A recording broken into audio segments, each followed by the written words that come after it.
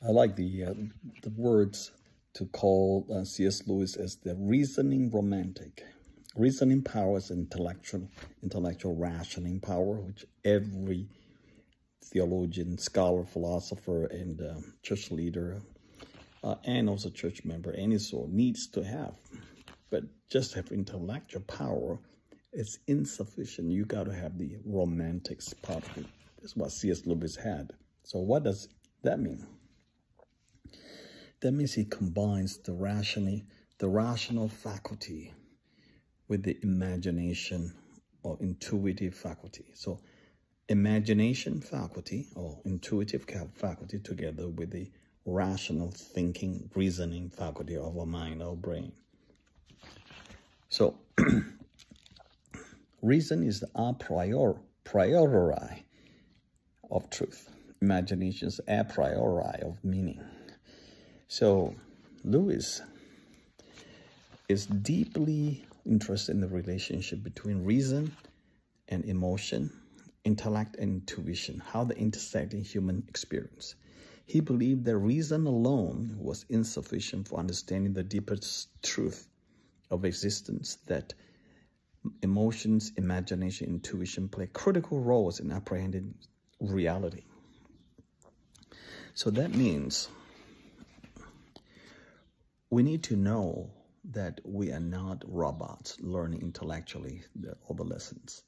We need to have emotions. We need to have feelings. We need to have excitement. We need to be Pentecostal and Presbyterian at the same time to combine the two. We need to have that, all this.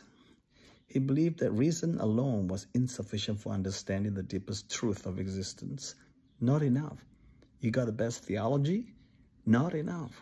And then you need emotions, imagination, intuition, play critical roles. So you need emotions, you need imagination.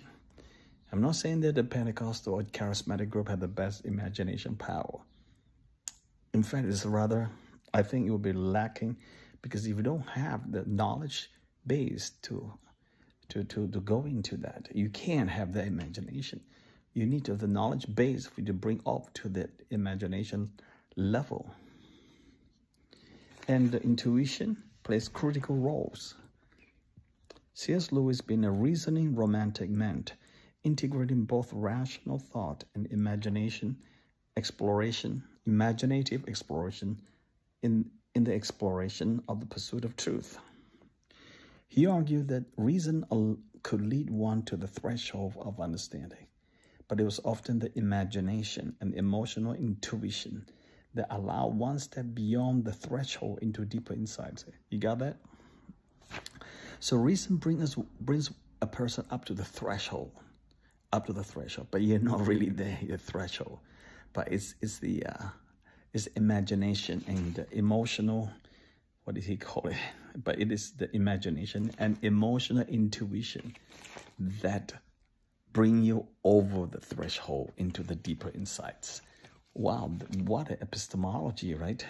C.S. Lewis explored these themes, weaving together philosophical insights with vivid imagination and storytelling, like books, the Screwtape Letters and Chronicles of Narnia, Abolition of Man.